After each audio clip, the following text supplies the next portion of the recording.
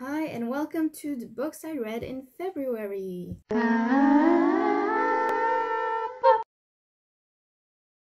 This month I read a total of 6 books, which was actually not as bad as I thought it was going to be, taking into account the amount of work I'm starting to have for uni.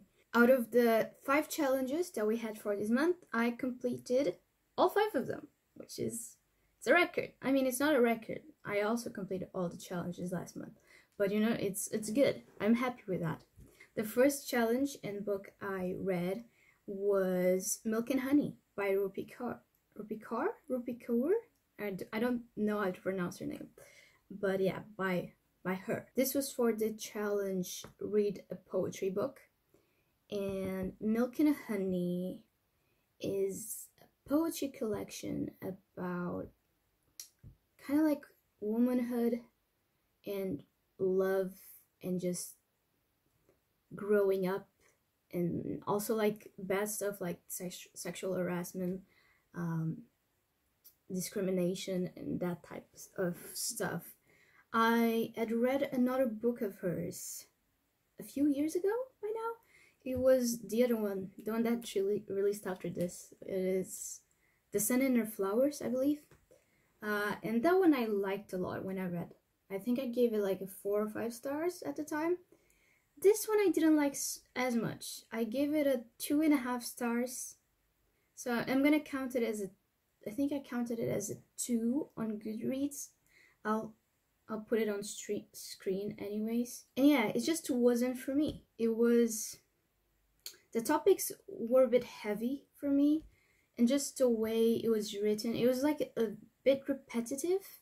Maybe it was because it was her first book that I didn't like it as much. Maybe she like evolved slightly when she went to The Sun and Her Flowers. Although I know my cousin read that for this month and she didn't like it. So I don't know. Maybe it just depends on the time you read it or something like that. I'm not sure. The second book I read was Heartstopper, the mini-series. No, wait, the mini-comics. Almost there. This was for the challenge, a book up to 150 pages. I think it was like 70-something pages. So that's good. I read it very quick. I read it in one sitting, of course. And it was excellent. Just like the other Heartstopper books, it was pretty great. It was just like some more insight into Charlie and Nick's lives and how they come together, and also other funny stuff like what if they were in Hogwarts and they were wizards and all that type of thing. For those who don't know, Heartstopper is a graphic novel about Nick and Charlie who are in high school and they fall in love, and it's just like them learning how their learning about their sexuality, pretty much. So I give that 5 stars. The first 5 stars of the year goes to Heartstopper. Not shocking at all. The next book I read was this one, which I actually have the physical copy. Felix Ever After. I read this for 2 challenges actually, because in this competition we allow for you to use the same book in different challenges. So I used this in 2 challenges, which were a book by a black author and a book with a black main character. I definitely didn't need to look at the Excel to know that. Felix Ever After tells the story of Felix, who is a trans guy whose dead name and like photos before he transitioned get spread in school in like this gallery, and it's made very public, which is something very disrespectful to do. And it basically deals with him like kind of like how he reacts to it and how he grows from it, because it like Felix tries to find out who did it, who posted those on school. And yeah, it's just, I don't have a lot to say. I mean, I had a lot to say when I read it, but now my memory is just kind of woof. I read it a few days ago, a while ago now. yeah, it was, I really liked it. There was very interesting commentary on, well, obviously transsexuality, but also like you not needing to know exactly what your your gender identity is. So like, because I don't know, this might be a spoiler, I'm not gonna say it. But yeah, it revolves around a lot around gender identity and how you perceive yourself and all of that. It also has some great relationships, and I loved it a lot. I recommend it. I gave it a 4 stars, so almost a 5-star, not quite. I also forgot to say, but this is by Kaysen. Oh, I wrote her name wrong. So the next book I read was Coraline, the graphic novel version, which was illustrated by P. Craig Russell. I didn't read that for any challenges. I just wanted to read it. Coraline is one of my favorite childhood like novels and also movies. I loved the movie when I was a kid. I know there's like this joke of which kid were you, the one that was scarred and like terrorized by Caroline, the movie, or the one who just was the weird kid who loved this movie? And I was the weird kid. I loved it. I was obsessed with it. It was the movie that got me into animation. So yeah, I had very high expectations. Coraline is the story of this girl that moves to a new house with her parents, and she discovers a door in her house that at first is blocked by stone, but at night, well, not only at night, but the first time it happens is at night, the door opens to a replica of her house with what is called her other parents. I think that's the name.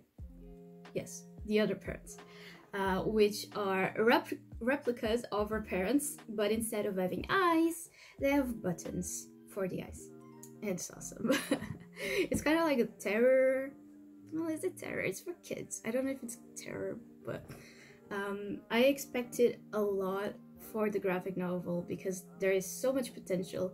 I love the way they did the animation for the movie, like the character design, just the set. Although it was made by Tim Burton, I don't know, I just love the way they did it in the movie. It's so creepy, and so like I love this type of animation. Like it was made with stop motion using like plasticine, like little clay figures that they would move slightly and then take a photo and move a little bit more and take another photo, you know, stop motion. And I just love the creepy vibes of the movie, and the graphic novel didn't have that, and because of that I hated it. Like there was so much potential to make the graphic novel something so creepy, and the illustrator didn't take that opportunity. Also, the illustrator added so much writing on this graphic novel. Like instead of drawing the scenes so you didn't really need to read it, you could just look at the images and understand what was going on, it kind of just drew something and then wrote like the entire lines from the book. And it's just like, that's not the purpose of a graphic novel. Come on. The drawings are supposed to tell the story, not the writing itself. At least that's how I view it. And I know this is being picky, but I didn't like the way he drew Coraline. I don't know, I'm just so used to the movie again, like to the movie where she has the blue hair, and she's like the weird kid that wants to dress in like frog boots and stuff. And then in the graphic novel, she's just like this basic blonde girl. She's like, I'm like, no. There was this scene, I don't remember where it was, but I will find it. I also don't remember exactly what it was, but I know there was a scene around like when the hand... Okay, this might be a spoiler if you haven't read Coraline or seen the movie. where the other mother's hand kind of comes off like a spider. That looked alright in the graphic novel, like that was the vibes I wanted. But then the rest of it is all just very basic and plain. And yeah, I don't recommend it. Just read the novel instead and watch the movie, because the movie is pretty great. The next book I read was also not for a challenge, and it was called Lulu Anew, which is a French graphic novel. Again, another graphic novel. This story is about Lulu, who is a middle-aged woman who... She has like 3 kids, she's been married for ages, and she's trying to find a job, but no one wants to hire her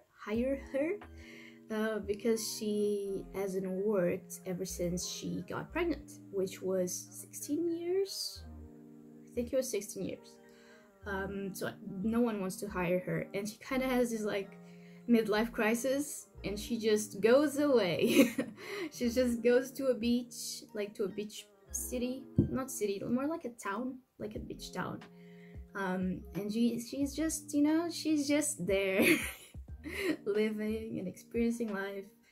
I'm not gonna say anymore because it would be spoilers, but yeah, I generally, when I finished this book, I was kind of like unsure how I felt about it. The illustrations of the book are really nice. They are like this watercolor style. It's really pretty, really, like, it looks really calming, really comforting. And the story is also really intriguing because, I don't know, I don't want to say, I don't want to spoil it, but there's something that happens in the beginning that you think happened to a person, but it actually didn't. And you're kind of like, you left the entire story thinking something happened to this character, and it didn't. And it's kind of like a, I don't know, kind of makes you think. It definitely makes you think about stuff, this book. It also really reminded me, well, really, the beginning, like the concept of trying to find for a job and no one hiring you because you have been out of the work industry for years because you had a kid, reminded me a lot of the TV show, of the beginning of the TV show. I think it's called The Romance is a Bonus Book or something like that. Let me search. Yeah, The Romance is a Bonus Book. It's a K-drama. It's a Korean television show. The main character, or one of the main characters, is going through something similar, and I really like this TV show. This TV show was great. I recommend it a lot if you want. It's about the reading industry. Well, it kind of is, it kind of isn't. She works for she ends up getting a job in the book industry. Wow. Yeah, so I recommend that if you want something else to watch and you don't know what. If you haven't seen this TV show, I recommend. Now, the last book I read, which was for the challenge, read a book with a different religion to yours.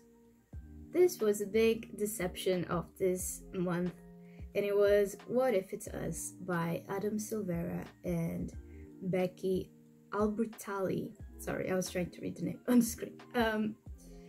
Yeah, I started reading this book a long time ago.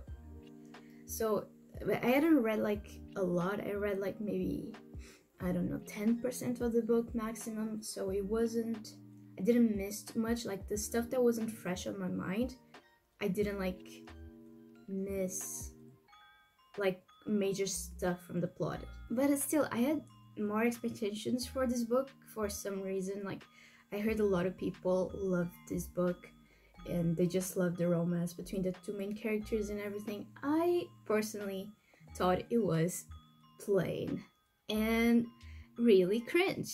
The dialogue was the cringiest stuff, like one of the cringiest stuff I've ever read. I think this was not written for my age group. It's so confusing, you know, because it is a YA novel, and I am not an adult, but I'm also kind of not, you know. I'm 22, so I am not an adult in theory, but I'm still a very fresh adult.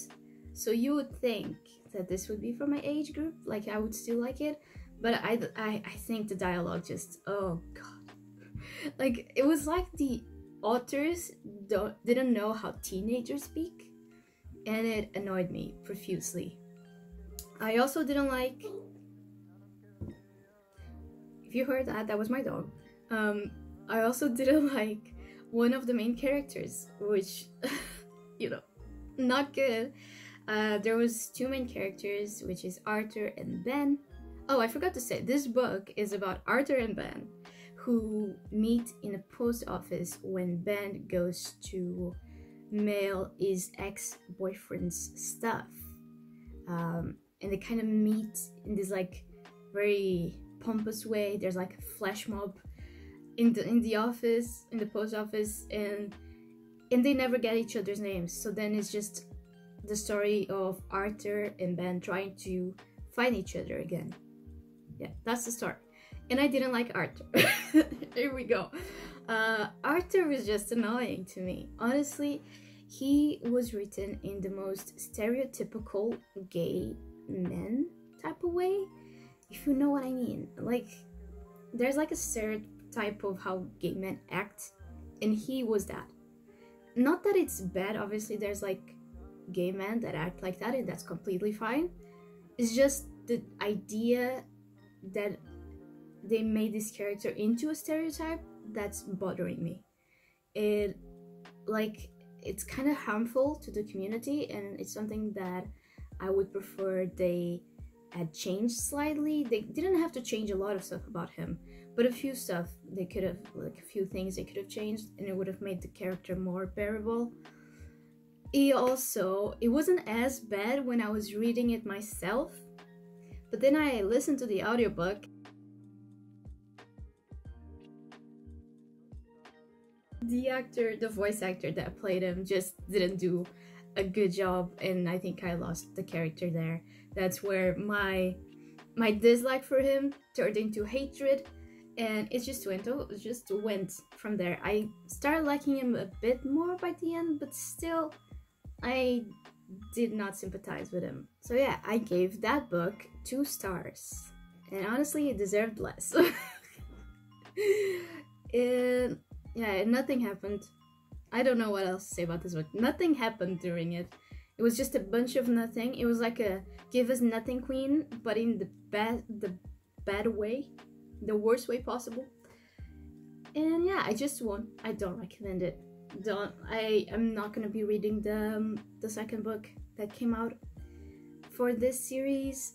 I know Mia read this book as well during this month. She also didn't like it that much. I think she said the book was okay. I think I disliked it more than she did, but still she's not gonna be reading the second one. I think that's enough. That says enough. If you want to keep up with our competition, you can follow us on our Instagram.